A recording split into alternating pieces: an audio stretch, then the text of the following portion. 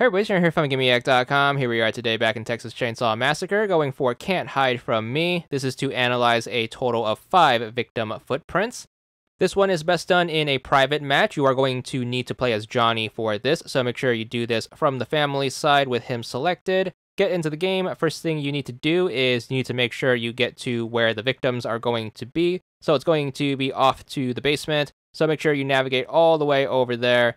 You are also going to need to get access to the basement, so everyone in the basement, all of the victims, are going to need to wake up Grandpa by making a ton of noise. That's going to basically allow you to unlock the basement door, and then everyone can meet up in one centralized location. So that's going to be what we're going to need to get out of the way first and foremost. So after the survivors make all of the noise they can, Grandpa is going to wake up. You are going to unlock the basement door. Everyone's going to meet up in the basement, and then we can start working on this achievement.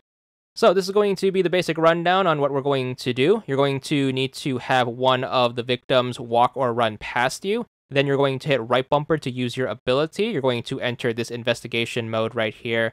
You're going to notice these glowing footprints. Go up to them, hit the X button, and then hold it to investigate. And that's basically going to give you the victim's trail. You do not need to follow them. You just need to analyze the footprints in order to get the count for the achievement.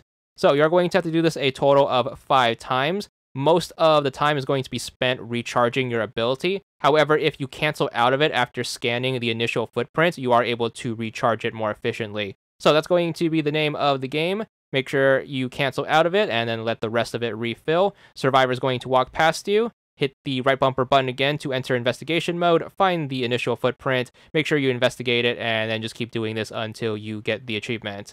You can use the same survivor for all 5 things that you need for the achievement, as long as they are leaving a fresh set of initial footprints each time, so this is very easily grindable in a single game. That being said, it is going to be cumulative, so if you need multiple games for whatever reason, you can have your progress carry over to subsequent games.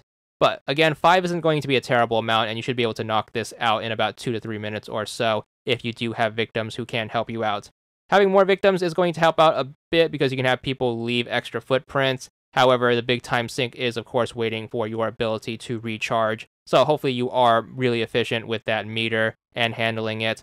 Nevertheless, once you have analyzed 5 footprints in total, you should be good for the achievement. 15 gamer score for this one, and that's all there is to it.